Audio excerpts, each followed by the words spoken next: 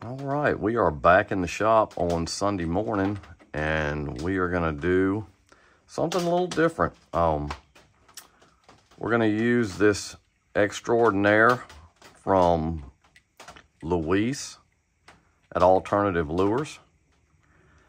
And what I've done with it is I've painted just a white base coat on it. But we're gonna do something a little different. We're not gonna use a lot of airbrush. We'll use some, but we're gonna use these acrylic paint pens. It comes with a very good variety of them. And what I'm gonna do is I'm gonna take the black one out and I'm gonna try to do a crawl pattern with this. I've done this in the past a little bit, and I'm gonna see what it'll do this time with them. I figured I'd just put it on tape. So these pens are brand new. I haven't used them. So I think you just have to touch them down and it gets the paint flowing. Well, I say it does. There we go. And I think what I'm gonna do is just try to draw a crawl pattern on with a paint pen.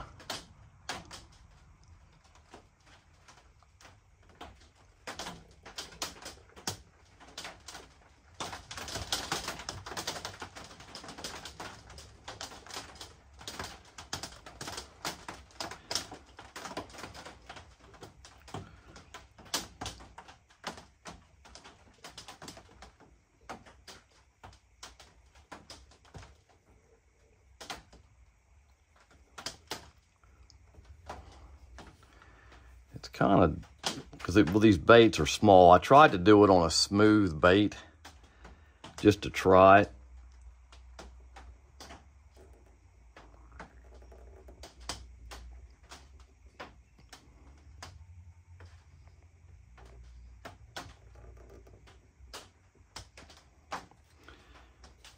They actually do pretty good. I'm gonna take these up on the top a little bit.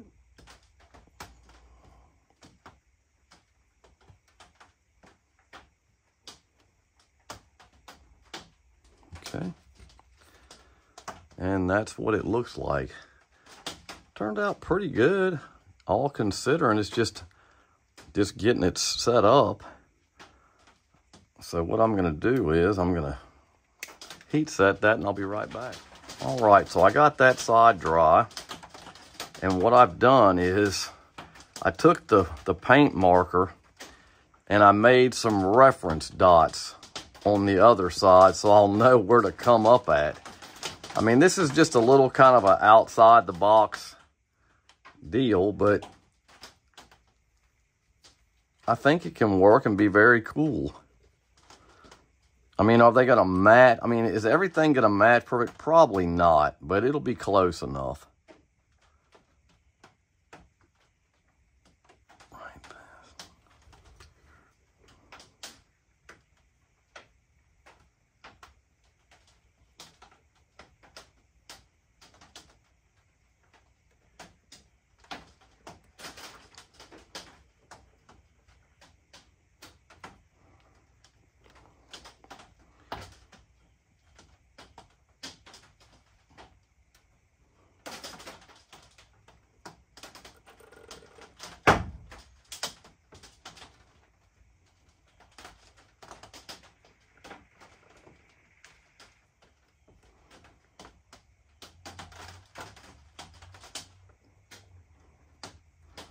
And there you go. I'll bring them up a little bit, and I was a little bit off, but I'm not really too concerned with that. There's nothing perfect in nature, and there ain't gonna be nothing perfect in my fishing lures either. That one was pretty close, so was that one.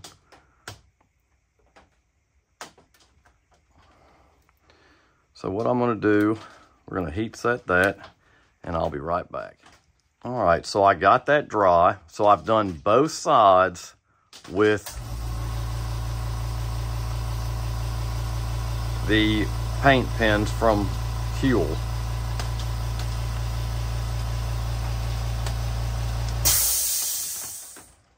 And what I'm going to do now is, you know, I'm going to touch it up with the airbrush. So it kind of gives you the opportunity to be a little creative, do a little bit different with your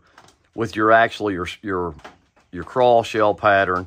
So what I'm going to do first is I'm going to darken these eyes up a little bit.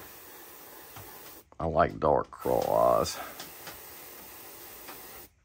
And then what I'm going to do is I'm going to take my model and I'm going to fix kind of the top where I dotted it and all that good stuff. So what I'll do is I'll probably do a little bit bigger on the top side.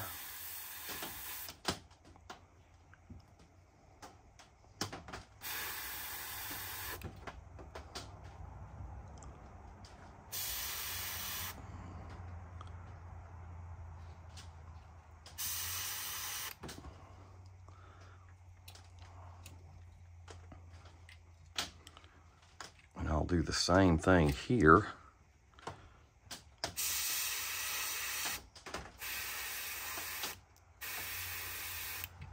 I just use the bigger part of the stencil is all.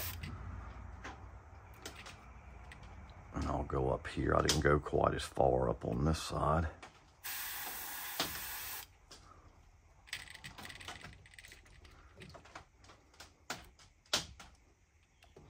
Well,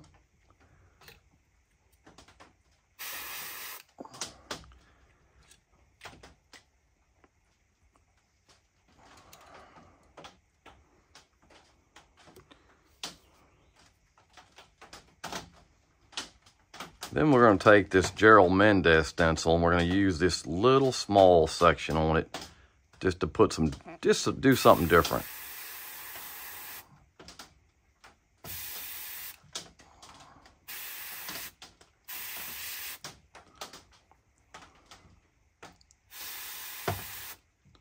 I don't want to take all the white out, but we'll just do a little bit different by this one.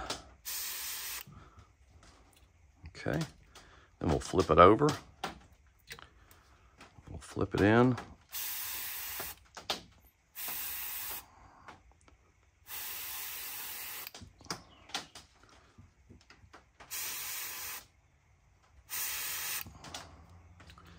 Okay, and then we'll take the top and we'll use some of the bigger pieces up here and just do it a little bit different than the norm. Then it kind of hides those dots that I made.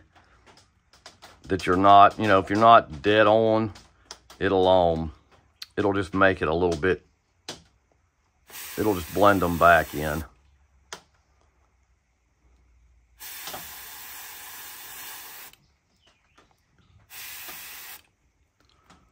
It'll give it a cool looking top.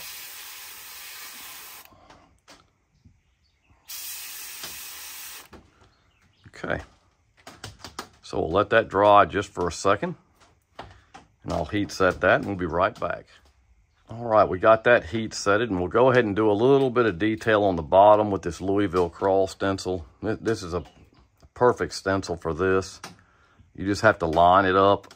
And what I do is, when I take this, I just line it up on my hook eye. I just make sure it's in the center, and if you do that, it'll be in the center every time.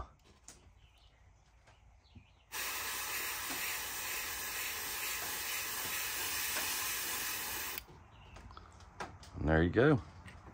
Then we'll take, they've got a bigger model on this in the front. We'll hit it here. Put a little bit on there. Don't want to overkill it, but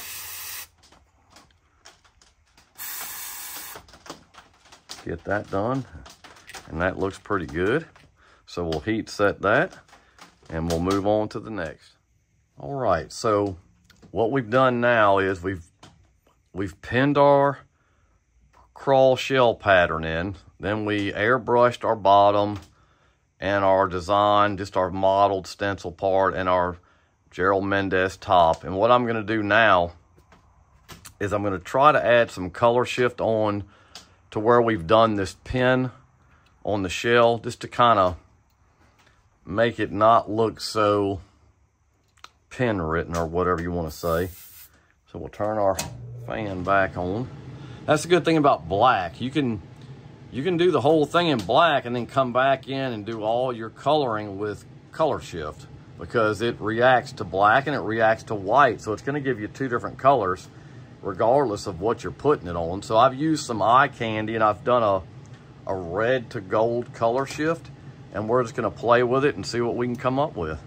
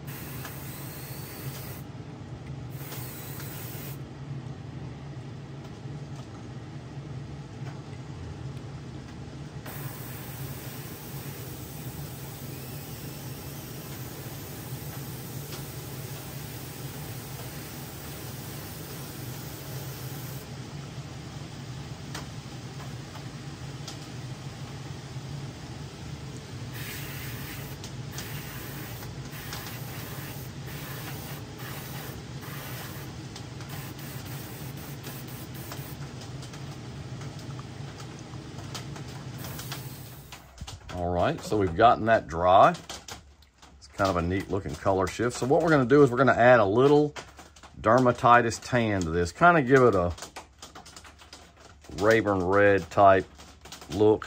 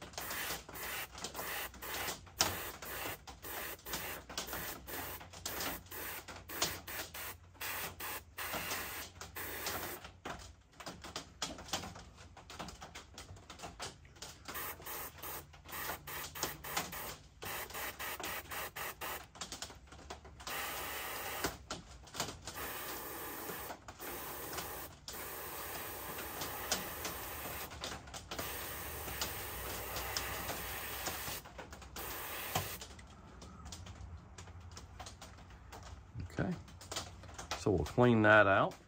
All right, so we've gotten this dry, and as you can see it's got a red and gold color shift, and I put a little bit of the dermatitis brown on the sides. So now what I'm gonna do is, and I've pre-mixed this, it is some Brandywine Candy 2.0 that I'm gonna go over the top and maybe touch up some of these shell patterns to darken it up just a little bit. So let's get this in the gun. I'm not gonna go super heavy with this. I'm gonna go over some of the top with it, because it's really gonna bring out the gold.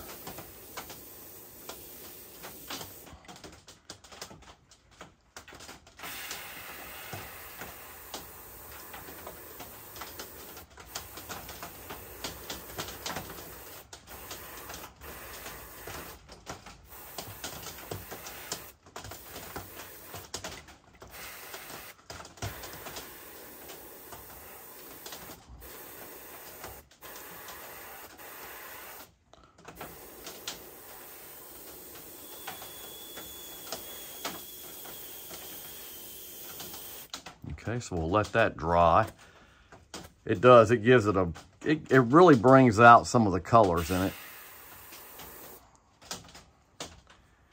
So we'll let that dry because I don't want to heat set that, and I'll be right back. All right, well, I goofed a little bit. I didn't have my camera rolling. And what I'd actually done was after the Candy 2.0 Brandywine had dried, I'd taken some Tim Gore's Illustration Dermatitis Tan, and I did some stippling all over the bait to kind of make it look natural. Just what you do with that is you just put your compressor on very low pressure, pull back on the airbrush, then pop the air to it, and it'll shoot little dots everywhere. And I did the top, the sides, kind of gave it a real neat look. I'll pick it up and let you see it. Gives it a kind of a neat crawl look. So what we're going to do now is we're going to go ahead and take the tape off. I'm going to put a little heat on it just to make sure I got that stippling dry.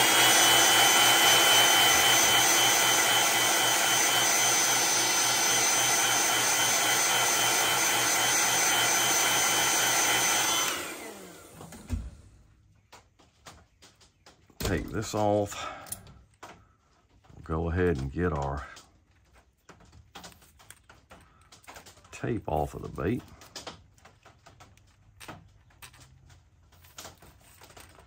These are very good square bills to fish, though. They have a great action.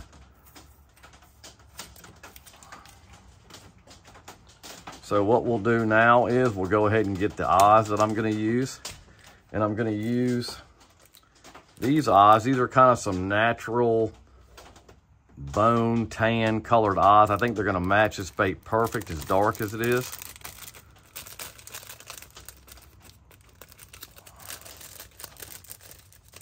If I can get them out of the pack.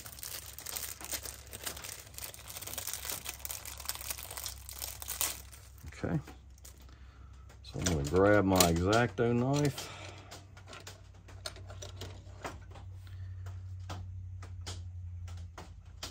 And these are 6mm eyes. And I think these are going to match perfect.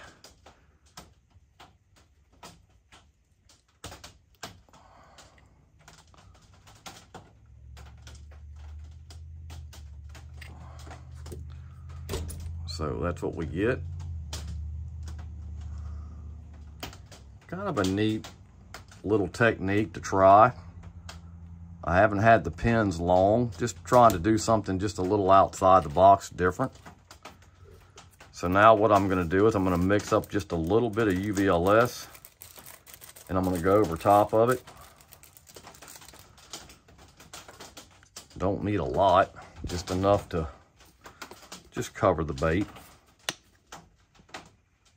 And then we'll go over everything that we did. Put a little 4011 in that. This I don't have to wait on, I just stir it. And once I get the consistency right and get it good and mixed, then I just go ahead and spray it. Let that sit there while I move these out of the way. I don't want the air to catch these. So I'm gonna grab the old trusty Eclipse, because that's what I use to spray this with. I only use the Eclipse for UVLS now. I just don't, I've kind of graduated from the Eclipse. It's a great gun to start out with. Very good, it's a workhorse. And I've ran through quite a few of them.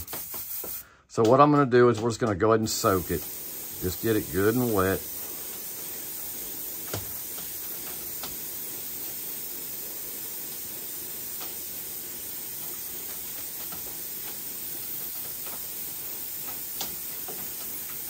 And that should do it. So we're gonna let that dry, then I'll come back, we'll go over the process, and then we'll go ahead and get a coat of UV resin on this.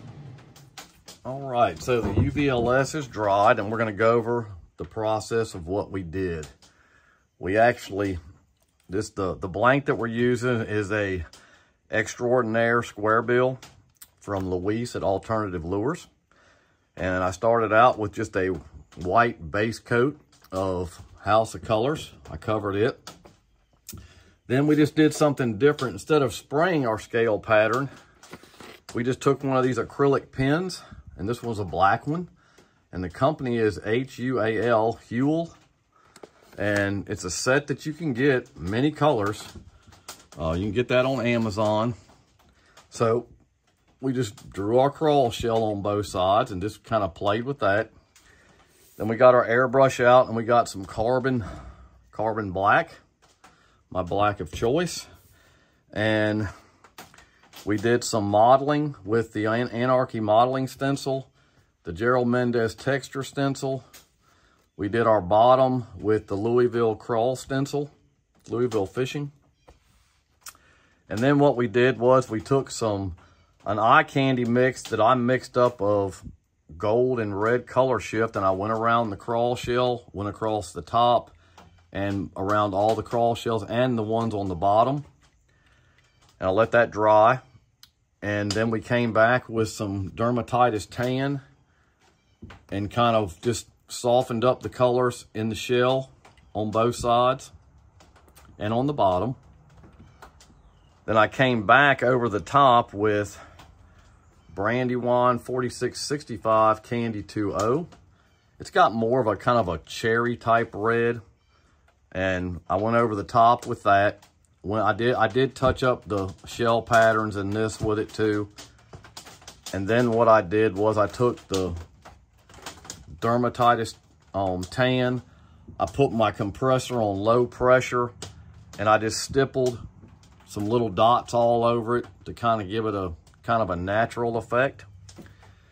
And then we actually went with some 6mm eyes that are like a natural series eye. They kind of tie in with that dermatitis tan. Then we came back over it with our UVLS gloss and we've let it dry. So now what we're gonna do is we're gonna go ahead and put a coat of UV resin on it. And this should really bring out the colors. It's kind of dark. I don't like doing a lot of dark baits. I like to leave some of the white in there, but this is gonna make it pop.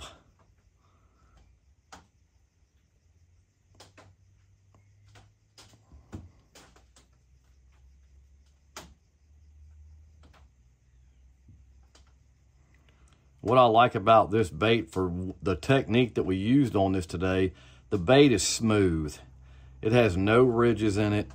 It's perfect for doing this with the pins. It's very good to stencil on too if you're just airbrushing. It really does a good job.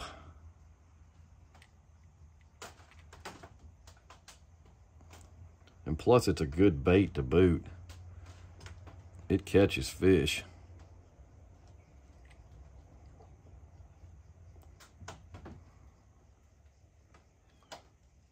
And the resin just clears that bill right on up. It doesn't get in the hook eyes and it just clears it on up.